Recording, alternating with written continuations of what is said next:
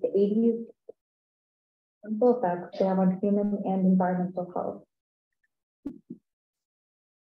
As for the effects on raptors, organic chlorines have been known to cause reproductive issues and developmental defects, including embryo mortality, deformities, eggshell thinning, and edema, as well as neurological dysfunction and motor skill impairment. As apex predators, raptors fire and magnify contaminants, putting them at a substantially greater risk of these compounds. These complications can drastically impact a raptor's ability to survive in the wild and reproduce, which is evident in the historical decline in raptor species, which are a direct result of organic chlorines. An example of this is the 1975 New Jersey osprey population, which was at 66 pairs, which starkly contrasts the historic population of 350 to 450 pairs. Following the ban, levels have decreased and raptor populations have steadily recovered. Raptors provide valuable ecosystem services, including disease control and waste removal. And an example of this is that declines in vultures could cause more exchange between mammalian scavengers at carcasses, which facilitates disease transmission. Raptors are able to quickly respond by their ability to fly. In addition, while flying throughout their home range, raptors transport nutrients from one place to another, both terrestrial and aquatic systems, which is vital for plant growth in areas with limited nutrients. As apex predators, raptors are especially useful to study to determine ecosystem health, as they act as bioindicators of environmental conditions that can also impact humans. And an example of this is the canary in the coal mine.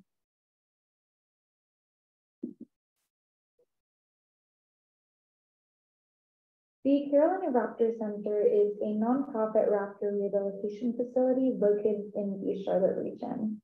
And despite the general trend of organic chlorine residues decreasing in the environment, since 2016, they have received raptors with neurological dysfunction, which is a sign of disease and spinal injury, but also of pesticide toxicity. And these raptors died regardless of treatment within 24 hours of arrival. Following extensive investigation, some of these fatalities appear to be caused by extremely high levels of organic chlorines.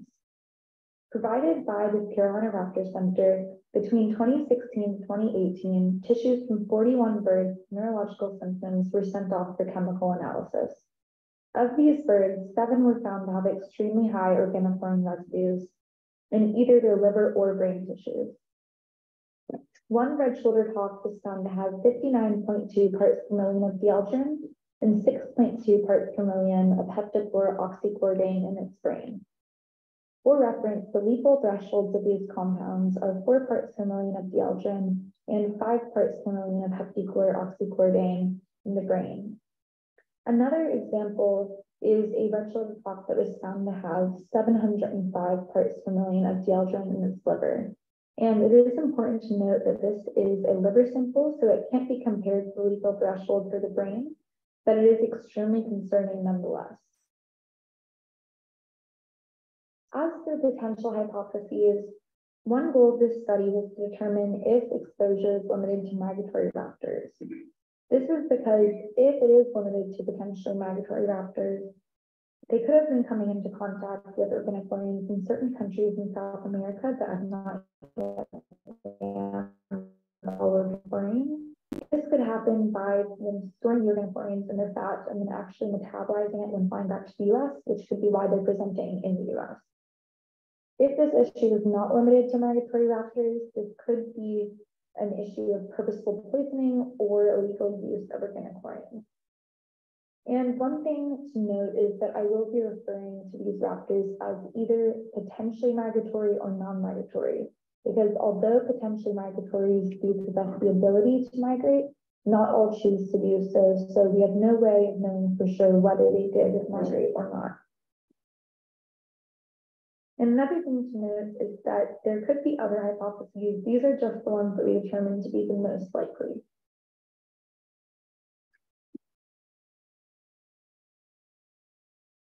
Raptors were acquired from the Carolina Raptor Center. We collected 40 liver and brain tissue samples from 27 raptors. These raptors were not selected based on cause of death or symptomology, as one goal of the study was to determine how widespread this issue is outside of just those presenting with symptoms. For example, the cause of death might have been determined to be hit by a car. That raptor could have been hit by a car because it was flying abnormally due to organic chlorine exposure. So that is why we decided to choose them non-specific to cause of death. 24 potentially migratory raptor tissues were collected and 16 non-migratory tissue samples. And as you can see in this graph, you can see these species, whether they are potentially migratory or not, as well as the quantity of tissue samples collected. And I'll go down the list to explain the acronyms. So BDOW is barred owl, BLVU is black vulture, COHA is Cooper's hawk, GHOW is great horned owl, OSPR is osprey, RSHA is red-shouldered hawk, and RTHA is red-tailed hawk.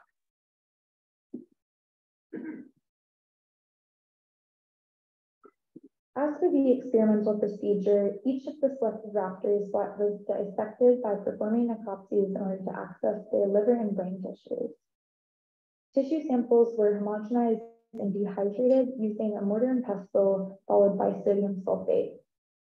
Non-target compounds were removed using a catcher's kit, which stands for quick, easy, cheap, effective, rather than safe. And it is just that, it is an extremely effective method at cleaning up samples. Following this, samples were sent to the Mississippi State Chemical Lab, where a GCMS, or gas chromatography mass spectrometry instrument, was used in order to verify and quantify organic chlorine residues. And 17 organic chlorine pesticides and metabolites were targeted for analysis. To assess our extraction methods, we first analyzed 3 blank chicken liver samples by putting TCMX VCUP in them. And this is essentially a spiking solution. And we put this in so that we can make sure that we are getting all of it out that we are putting in. So we put this into every sample to assess our recovery rates so that we can essentially tell that if we are getting the exact amount of TCMX DCBP that we put in on any given sample, then we make the assumption that we are also getting the right amount out of the actual pesticides that are targeted for analysis. Acceptable recovery rates are within 80 to 120%. So as you can see, our recovery rates fall well within that range.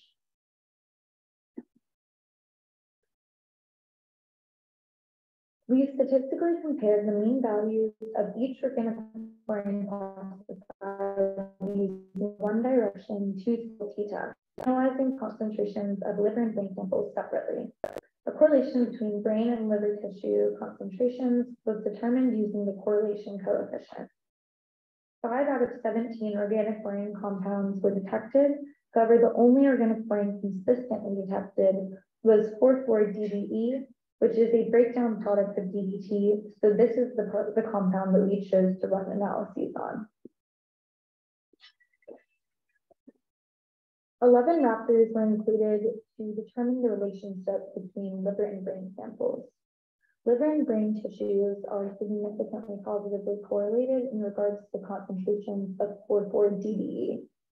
And as you can see in the graph, with liver on the x-axis and brain on the y-axis, they have a positive and linear correlation.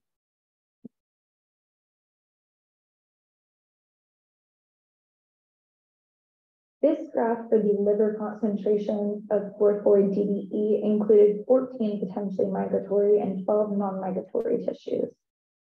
No significant relationship or difference was observed between liver concentrations of 4,4-DDE between potentially migratory and non-migratory raptors. As you can see, the mean for potentially migratory raptors was 0.755 micrograms per gram, whereas for non-migratory raptors, the mean was 0.645 micrograms per gram. As you can see with potentially migratory raptors on the left and non-migratory on the right, there was one outlier in the data set for potentially migratory raptors. However, overall, there were no significant differences. graph for brain concentrations of 4,4-DDE included 8 potentially migratory raptors and 4 non-migratory raptors. Following the same trend as liver, no significant relationship or difference was observed between brain concentrations of 4,4-DDE between potentially migratory and non-migratory raptors. As you can see, the mean for potentially migratory raptors was 0.0116 micrograms per gram, and for non-migratory raptors, the mean was 0.016 micrograms per gram. As seen on the left, potentially migratory, and on the right, non-migratory raptors, potentially migratory raptors did have an outlier, but there was no significant difference. As for the results, there is a significant positive correlation between liver and brain concentrations. This is extremely useful to know because the liver is more commonly sampled. However, the existing lethal thresholds are for the brain. There is limited data on lethal thresholds of compounds in the liver. Therefore, future studies with a larger sample size and more diverse sample pool could examine whether liver levels could be used to predict brain levels, which could then determine exposure significance. As for potentially migratory versus non-migratory, organic brain exposure does not appear to be a widespread issue that raptor species face, as tissues were selected at random and non-specific to cause of death or symptoms. And no statistically significant patterns were identified. Relatively low levels were detected regardless of migration patterns. And although steadily declining, 4,4-DDE is shown to be the most abundant and persistent organochlorine, which is likely the reason why it is most consistently detected throughout the tissue samples.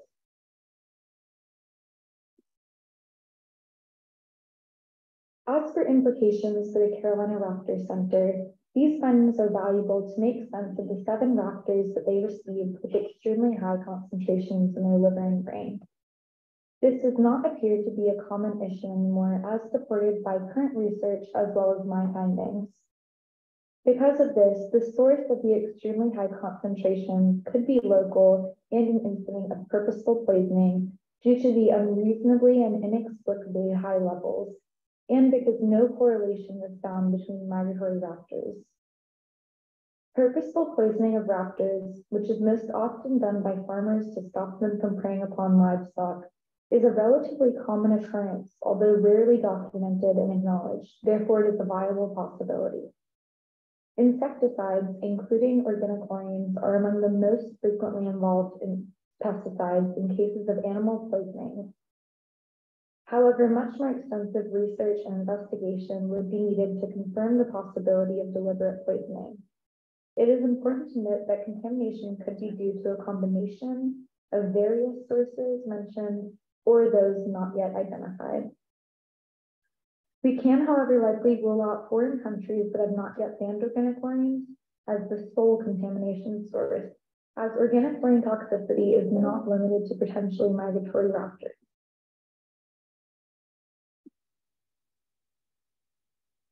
Future studies should be conducted with a larger sample size to determine the extent of the organochlorine issue, as well as the relationship between liver and brain lethal thresholds.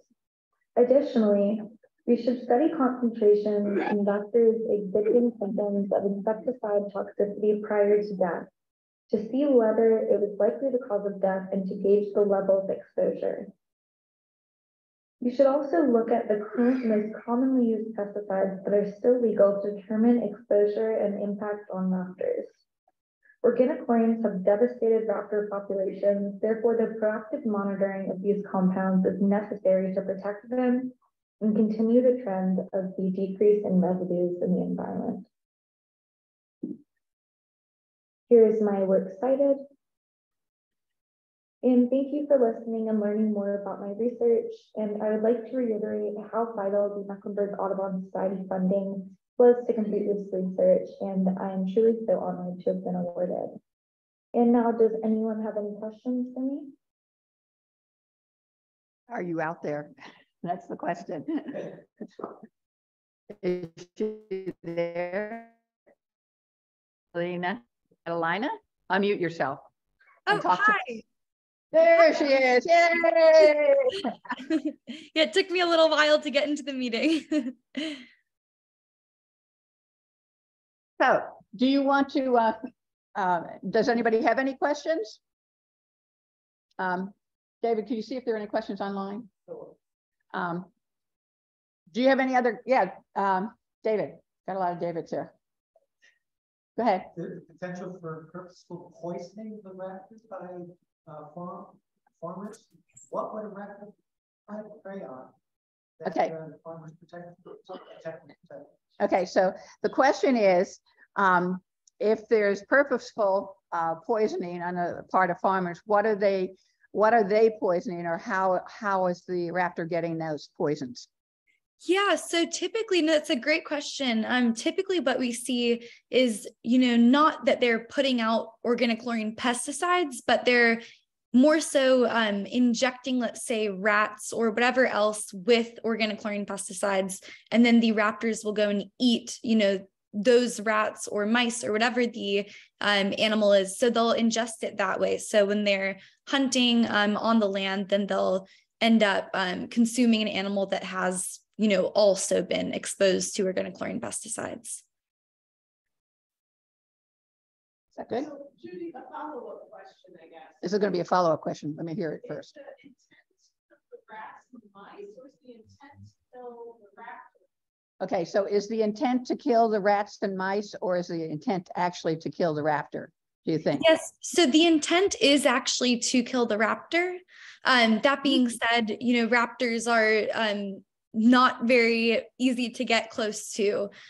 So they'll typically only come around humans or those areas for the purpose of preying on different animals. So that is why they typically will, put it into an animal that they prey upon.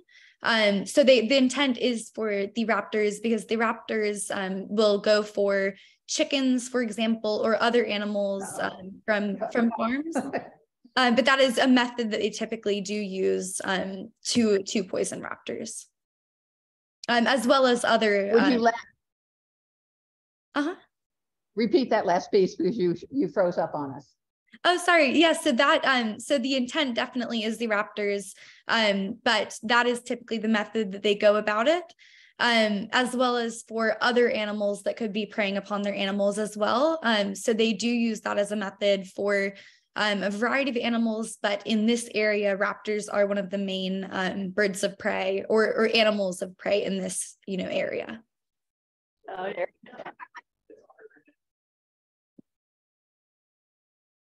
Are you okay? Are you still there? Okay. We got a question from folks out in cyberspace somewhere. Says great. Sarah says, great job. I'm wondering which illegal pesticides might be the next most interesting ones. I don't know whether interesting might be the word, but the biggest problem. Do you have any idea? Yeah, so there definitely are some pesticides that are being used nowadays more often since the ban. That being said, I'm not sure of the exact compound names, but there definitely are some pesticides that have, in a way, replaced organic chlorines, since then, that we may find out in the coming years are just as harmful, if not more harmful. So I think that would be really, really useful to look into specific to the raptor population, to see how these pesticides that are now more commonly used are affecting them. I have another question from cyberspace. Other than the intentional poisonings, could the high levels you detected be from legacy pesticide use, meaning leftovers from DDT or whatever other pesticides are being used? Yeah, so that is a great question. So we do not believe so. And that's because if you look at the environmental levels in general in the States, but also in this area, the residues in the environment are actually very, very low. So it is very unlikely that it is, a legacy exposure. And because those levels were, few and far between, but so extremely high, almost the only explanation would be a purposeful poisoning because they were so extremely high. And those levels just don't exist in the environment anymore, luckily. So we do believe that purposeful poisoning is the only justification that we have as of now, but we are, searching for different ideas that it could be, but we don't believe, that legacy could be the cause of this. Okay, any other questions? Okay, oh, I got one behind us. Brayo, what's up? So is there a resource that the average homeowner can go to see a list of pesticides that we should stay away from for treating our lawns? She may not know this one. Do you know if there's a list of that homeowners could go to that would tell us what have these bad pesticides in? I'm not sure of a resource. I'm not sure of an exact resource, but that being said, I can definitely look into that and send one over. I know that I did find a few different resources that were similar when I was researching for this project, so I can definitely send some of that over. There are a few, commonly used pesticides today that people typically use in their gardens or on their lawns that we do know to be harmful, so I can send that over. That'd be appreciated, and I'll send it out to the list and membership. Len.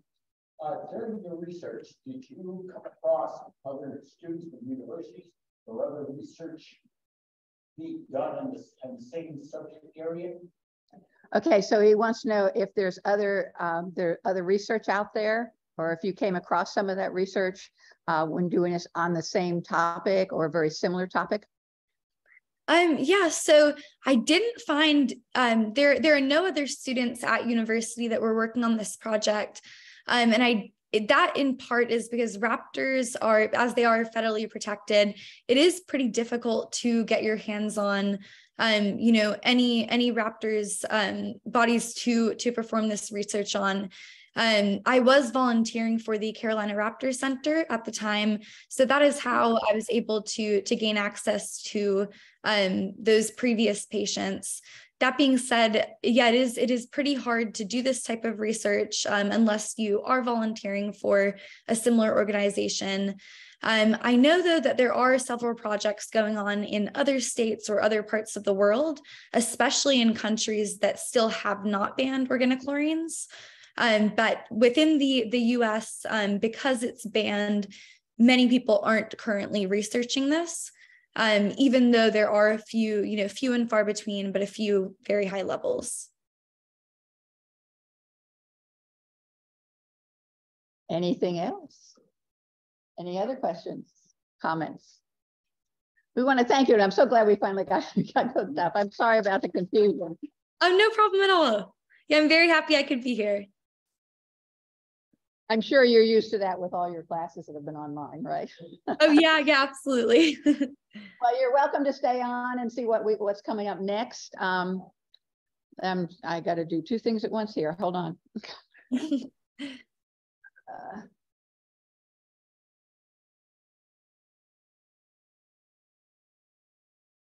rid of this. Come on, go away. Right.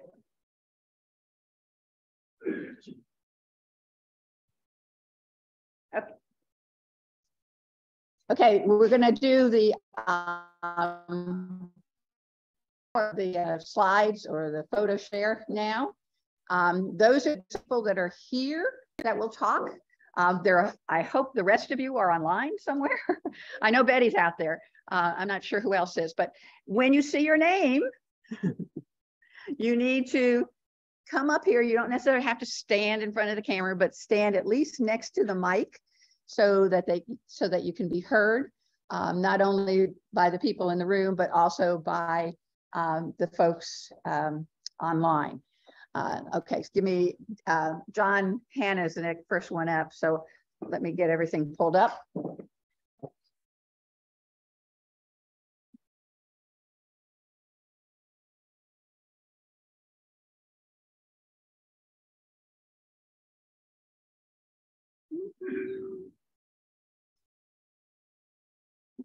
Ready? Now just stand there. You don't have to be right on top. Hi, my name is John Hannah. my wife and I, Chris, took about 4 weeks over October and November, went to South Africa.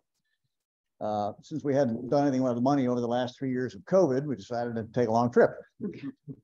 We managed to find about 460 species of birds, 174, which were new for us. Oops, sorry, my bad. And these aren't necessarily my best photos, but I had 4,000 photos, so I jumped on the first 6 I thought were interesting.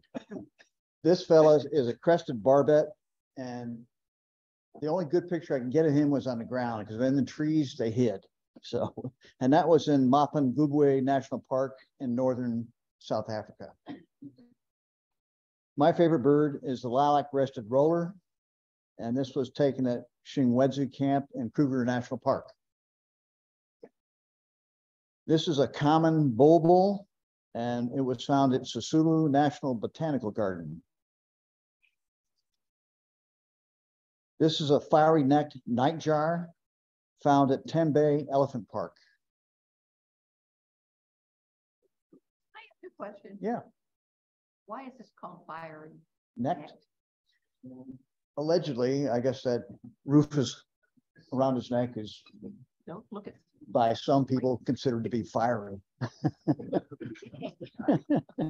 Never seen a nightjar that looked fiery. Fiery neck, yeah. This is a Doderic cuckoo. It was found in Tembe Elephant Park also. And this is a saddle-billed stork found in Kruger National Park and at the Lataba River Bridge overlook. And that's my favorite 6. All right.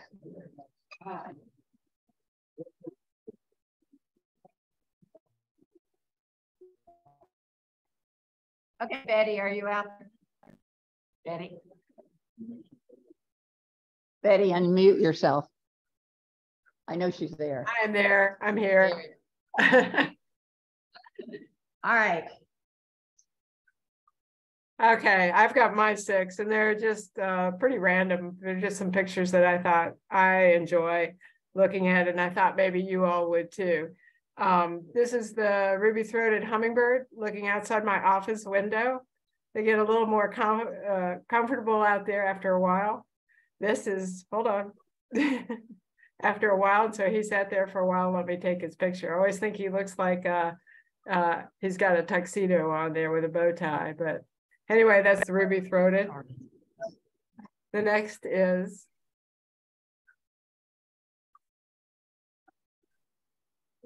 All right.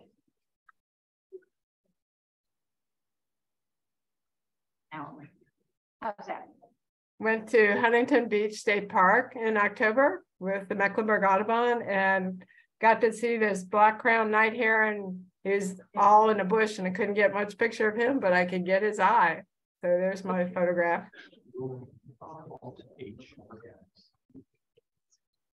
The next. Yeah. Okay. Janet Palmer gave a bird walk at Winghaven, and we encountered this very personable Eastern phoebe who landed on her hat and landed on people's cell phones and their hands and various parts. He was just very, very, I think this is a very fun picture, and I liked it. I got him with Janet too. Next picture.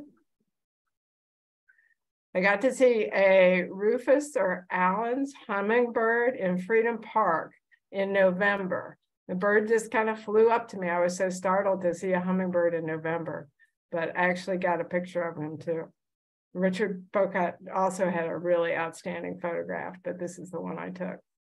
Next. Okay. Next.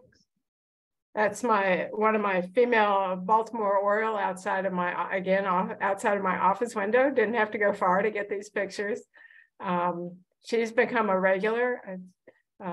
Jeff Turner came over and took some pictures of her too. This, I think, is the same one. I can't always tell, but it's fun to have them here. I didn't even know they were in the neighborhood until last year, and I put out grape jelly and they started coming. And then comes my last picture. This is a red-shouldered hawk that I saw on Bowling Creek Greenway in Chapel Hill. was keeping company with some turkey vultures that were taking care of a deer carcass, but this one let me get pretty close, and I like the glint in his eye. Anyway, those are my 6 photographs. I hope you enjoy seeing them. Thank you very much.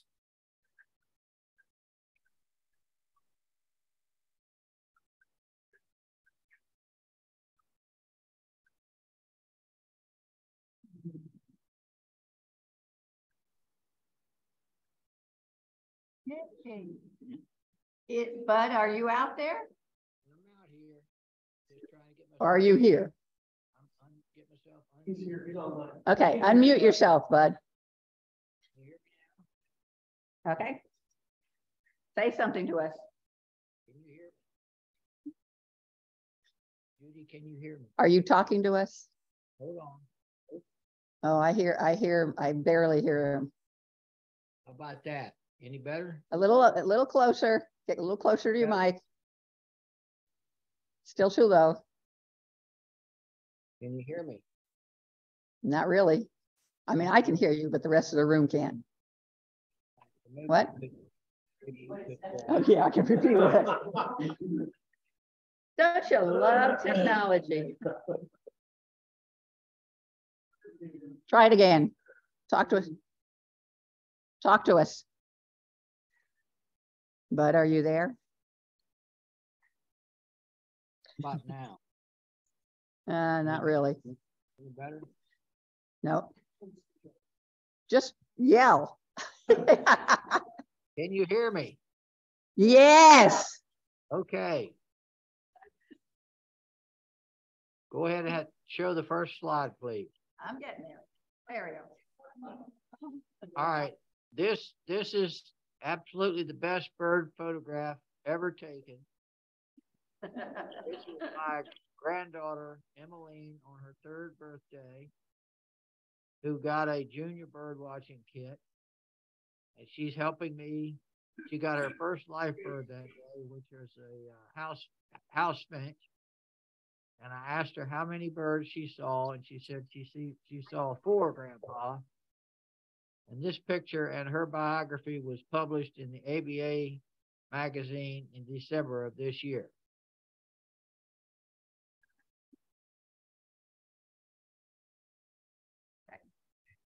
Next picture, please.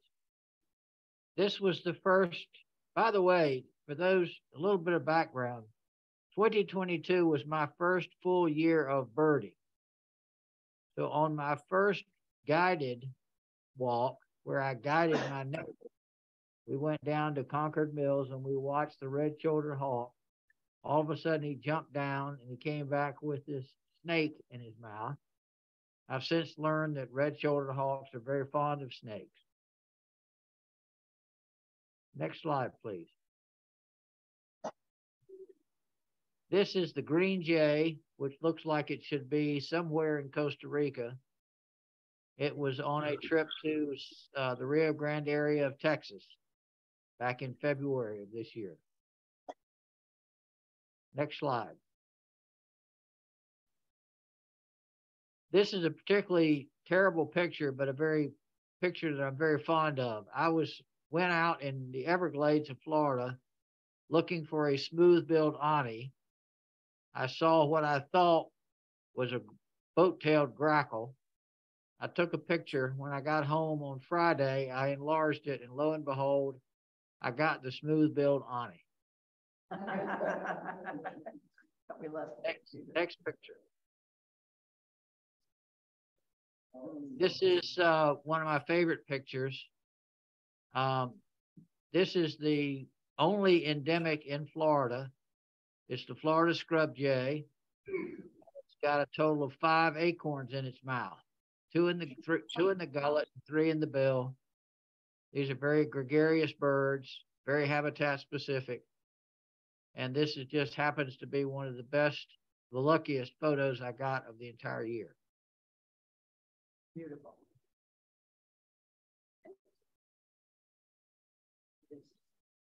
I went on the same trip that John Hanna and Chris Hanna went to South Africa. We spent 30 days by my count, we got 471 species.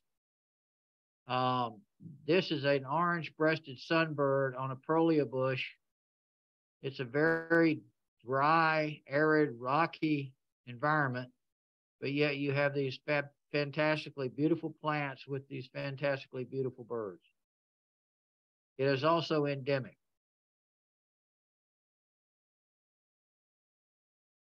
Okay, but how many birds did you end up for the year? Well, Or I you didn't still want can't? you ask.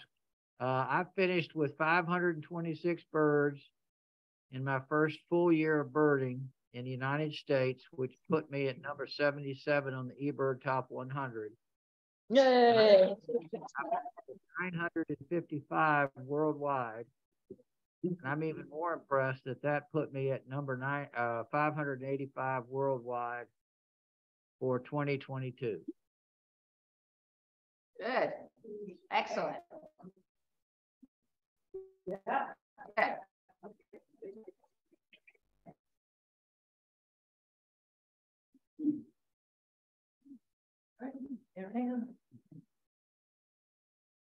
I did not add 500 to my list this year, but I have a handful of life birds that I added.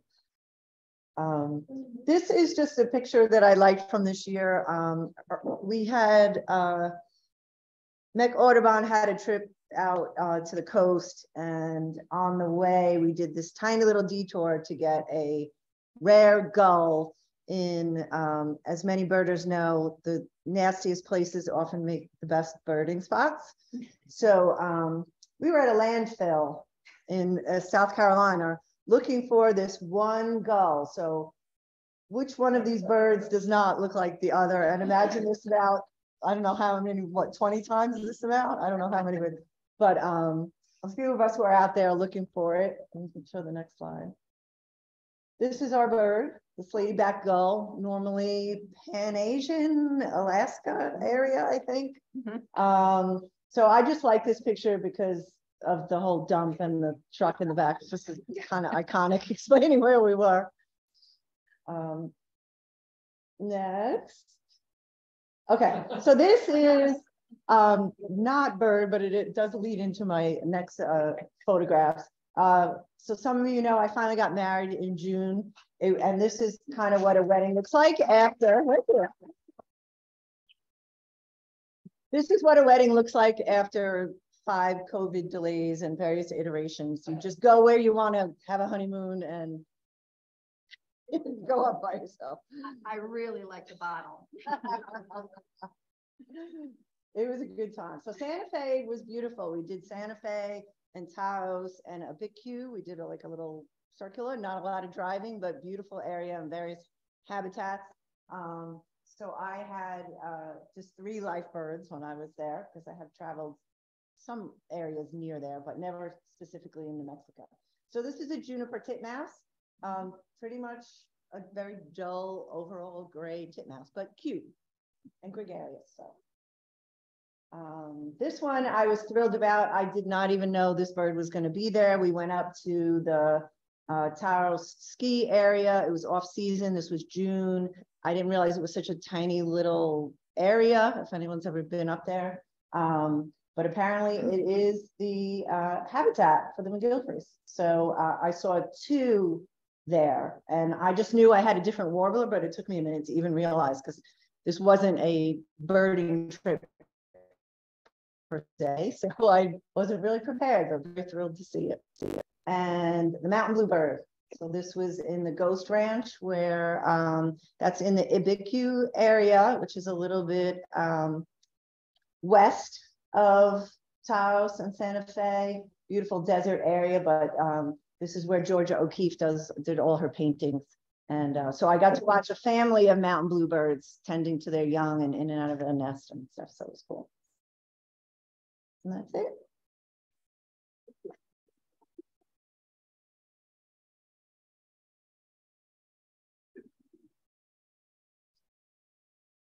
Happy New Year. everybody. Happy New Year. After a 2-year hiatus, I finally started traveling internationally again, as did a lot of people in this past year.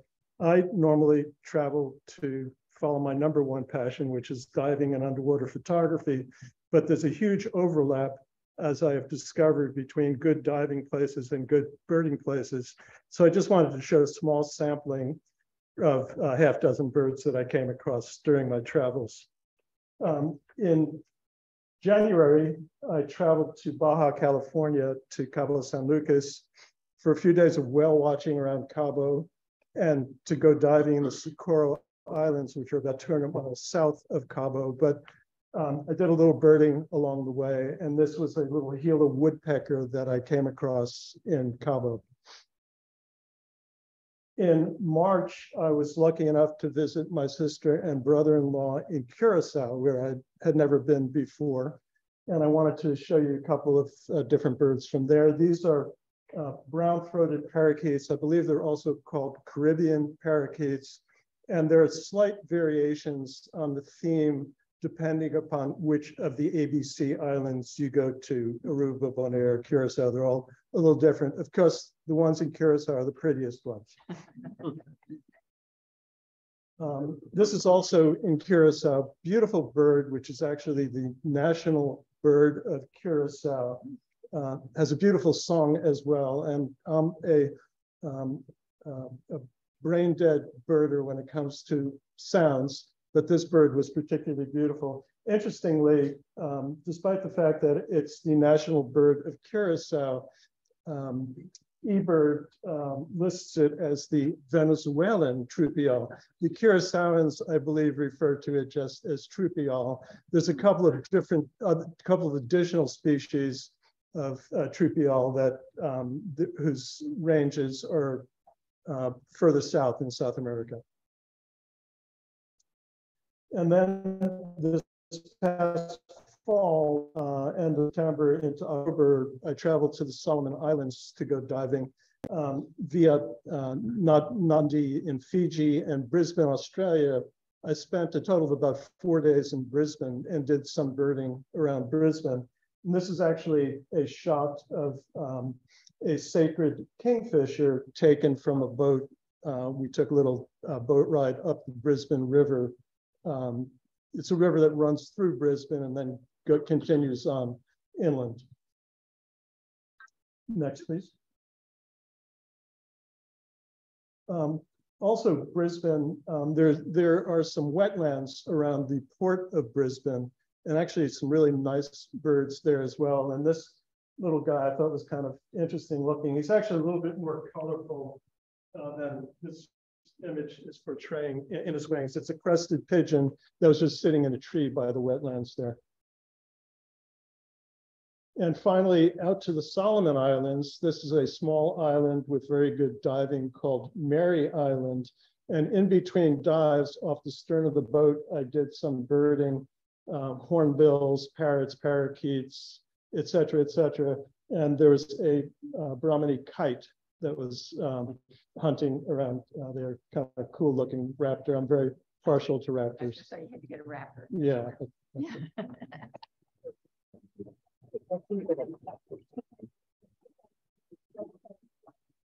Does he use the same camera for all the ones to birding? This is ask them later. That's not a bird. That's not a bird question.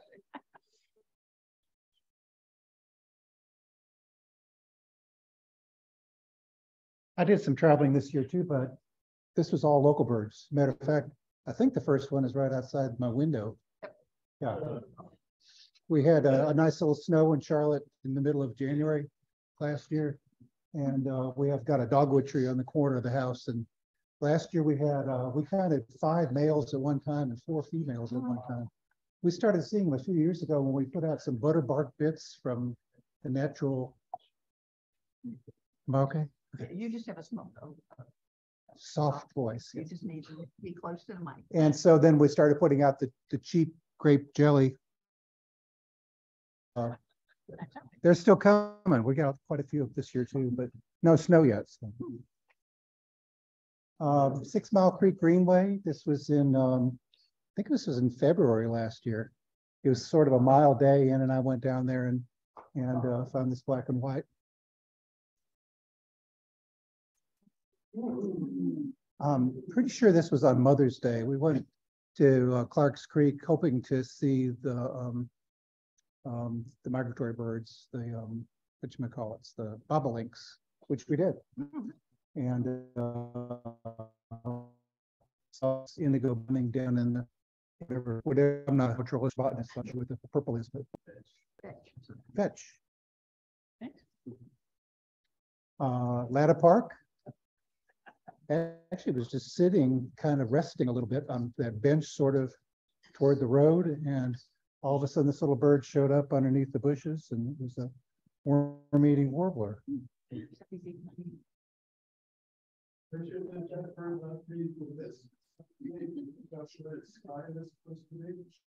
Oh, I don't think worm-eating warblers really eat that many worms, do they? Well, caterpillar worm. Yeah, caterpillar worms. So. This was on a trip to Congaree with Audubon. It was a one-day trip. We went to Congaree with Ron Clark leading, and there were several pileated woodpeckers that were down having a good time on this rotten wood down on the floor of the Congaree.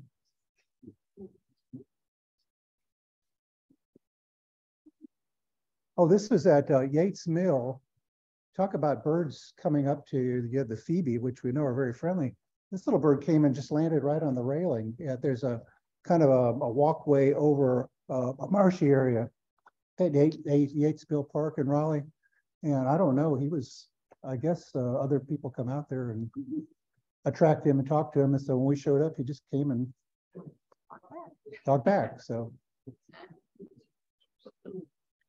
And this is at Water Rock Knob on the Blue Ridge Parkway between Blowing Rock and Waynesville in August or July. No, I think it was in July.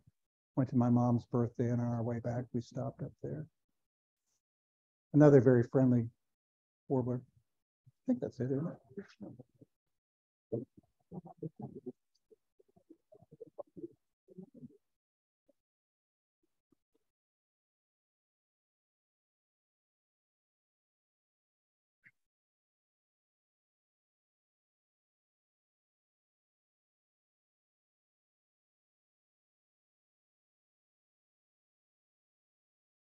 Like several people, I did some traveling this year, but these are all local birds. This was down in Florida at Green Cay Wetlands in April of this year. And this red-winged blackbirds are setting up territories of green. So we have him and her. This red-shouldered hawk was by a little pond by my house. I'm going to focus this a little bit. Okay.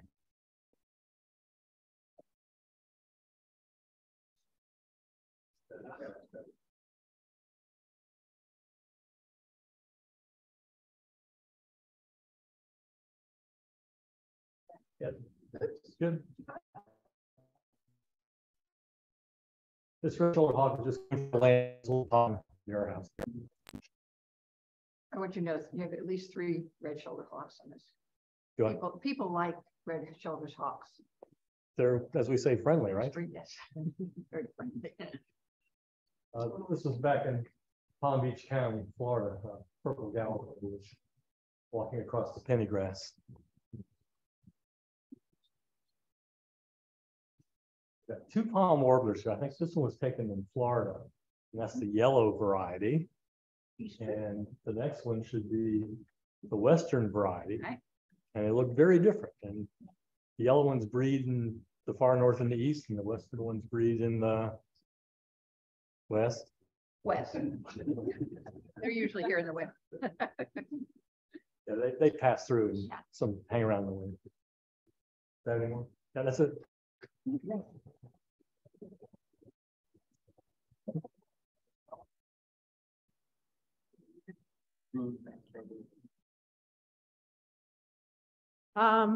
Hi, everybody. So I was making up for lost time traveling this year. Am I close enough, Judy? Okay. So here are a few pictures from the past year. This one is a booted racket-tail hummingbird from Ecuador. I was in Ecuador in March for 2 weeks, and this is in the Mindo area. If any of you, those of you who've been to Ecuador know the hummingbirds vary dramatically, or all the birds really vary dramatically depending on whether you're on the east side or the west side of the Andes. And so these guys show up just in this one little area in the Mindo area. This was my favorite bird of the trip to Ecuador, paradise tanager. So we were in the Amazon Lodge, and this was a day trip we took where you walked up this huge tower called the Napo Tower. It's on some indigenous land. And it's really cool because you're up there with all these like big trees right next to you. And so this bird was, you know, way, way, way high up in the tree, but I was eye level with him because we were in this tower. And so we got really lucky with a lot of gorgeous tanagers showing up that day. Speak to us. Oh, sorry. I just like looking at him. So this is the Harlequin duck and from Iceland. We were in Iceland in May, and you know, I have seen them from a huge distance out on the coast in North Carolina in the winter, and they don't look anything like that. So it was a real treat to see one in their gorgeous plumage close up. No, because it was light almost 24 hours a day when we were there. Yep, it got dark for just a couple hours a day. So this is now where we're living in France. There's farm fields that are right near where we live. We're able to do like this little, and this is a red-legged partridge. And it's kind of funny because, you know, I think we all go out birding with an intent in mind to see a particular bird, or hoping to see a particular bird or groups of birds. And so I had my mind on ducks that morning, and I was buzzing along the road past the farm fields, and I turn and the sun is shining on this field, and I look and I see 4 of these partridges just next to the road in the farm field. And I'm like, oh my God. So of course I pulled over, rolled down the window, got my camera out, and took a quick picture before they realized somebody was looking at them, and then they flew off, of course. But you just never know what you're going to see when you aren't expecting it. You know, it just makes you remember to keep your eyes open all the time. This bird is just crazy gorgeous. A violet-backed starling from Kruger Park. I was in Kruger in November, and they really do look, actually, they look better than that even. They look better than that even. When the sun's shining on them, this is kind of like, you know, overcast day. They are just crazy purple. And this was my favorite bird, maybe of the year. It's hard to decide, but certainly of my trip to South Africa. Like John, the lilac breasted roller is just such a gorgeous bird. And this guy, we saw them again and again. I mean, they're almost a trash bird in South Africa, believe it or not. And but they're just so colorful. And this guy was right next to the road, and as you can see, kind of putting on a show, and really just not at all bothered by us.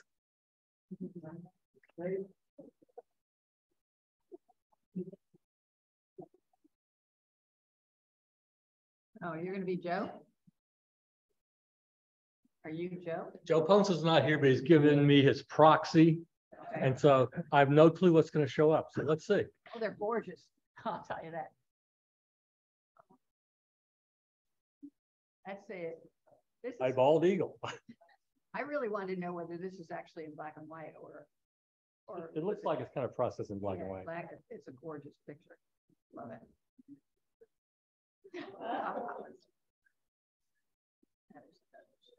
Look at the veins in there. The white pelicans are going to be coming back to the Yadkin River anytime now. So Yeah, I was going to say, you have to tell us. yeah, I'll let you know. What kind of fish was that? It's like a brand. Oh, no, it looks like a crappie. That's fine. What kind of fish? I think it's a crappie. Joe went to Columbia this summer and Crimson Rum to Connect. Long Joe went to Africa this summer. That might be a line. Yeah, that might be a line. I love it. Secretary. Be some birds. You saw all of okay.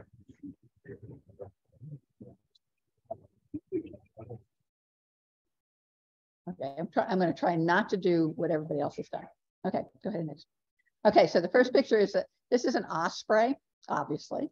It was taken, Gretchen was on this trip when we were in Texas. Actually, it was really in 21, but I just love this picture.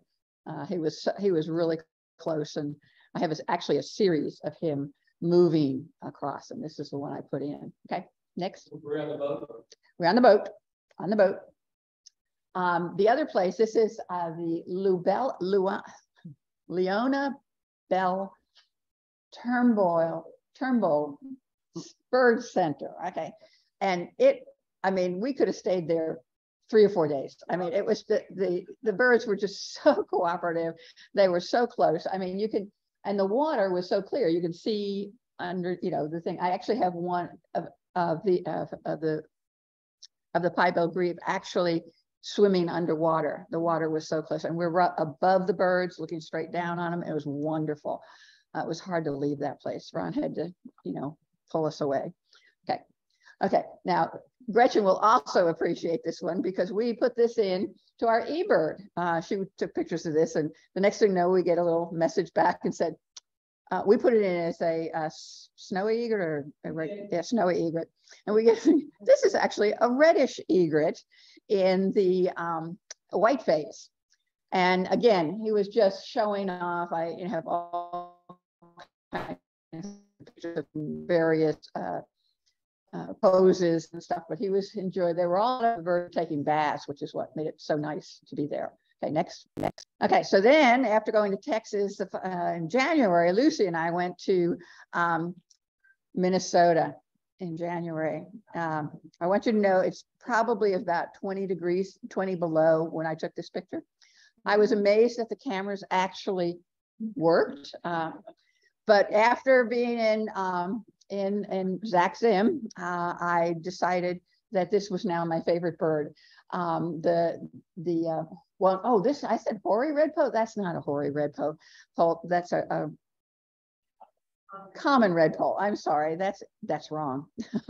But anyway, they have such a little attitude. And of course, if you're out there and 20 below, you have to have an attitude. But they're not much bigger than a regular finch, but just adorable and just very, lots of personality. All right. This is also at Zach-Zim, and the reason I put this in, turkeys are turkeys, right? Actually, there are 5 different kinds. There are 5 subspecies of turkeys, and they have a different one up there. I have a picture of one of the regular ones, which is weird, really weird thing coming out of the top of their head.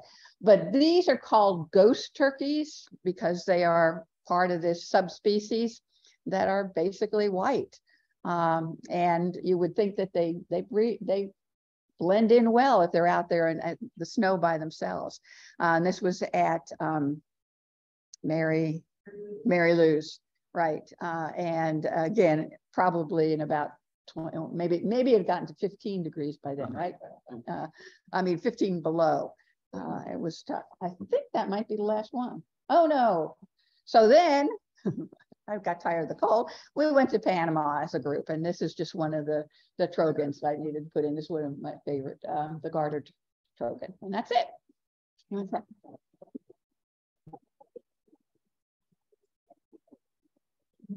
You want to say, Steve? You want to close up the meeting?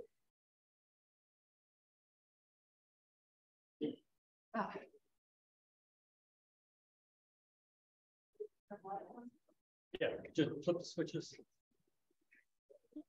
Well, thanks everyone who submitted photos, and thanks everyone for coming out. Thanks for bringing the great food. It's been a really nice evening. And next month, we're going to hear about the NC Bird Atlas. So hope to see you then. Good